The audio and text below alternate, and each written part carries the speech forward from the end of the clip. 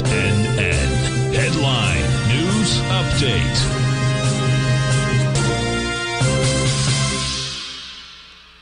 Good morning, everyone. Basil Chapman here for the 11 o'clock Tiger Financial News Network market update on this Tuesday, the 23rd of July. We're looking at the Dow.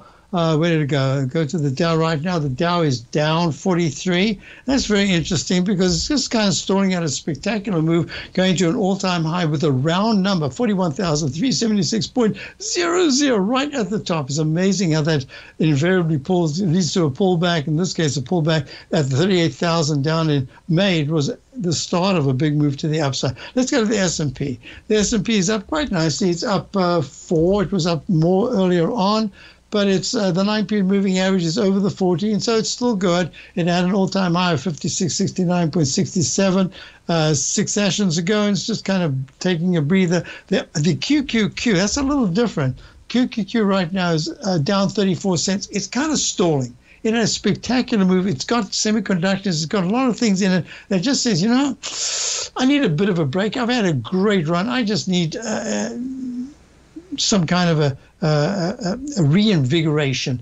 We'll see if that happens. IWM has taken the lead. It is up $1.71. Very nice move to the 222 area, and it needs to go to 226.65 to really extend this leg in the weekly chart. That's going to be a big if, but the monthly chart has really improved a lot for the small caps. This is a Russell. This is a Russell 2000. Looking at the, let me go to gold right now. Gold is down.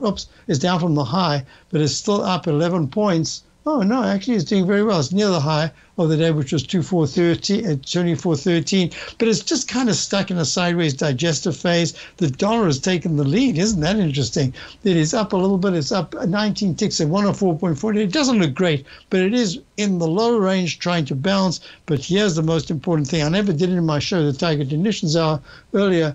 I forgot. I did it in the update, but at 119 and 430 seconds, the yields are still in the higher range. They really need to come down quite a bit more to help. And the crude oil, the other crude oil is down $1.39. Very sharp move. I said it's going to the 200-period moving average of 76.79. We'll see if that happens. And the other thing is I'm doing my webinar at 4 o'clock today for subscribers to my opening call. Check out the front page with all these fabulous Tiger dollar sale.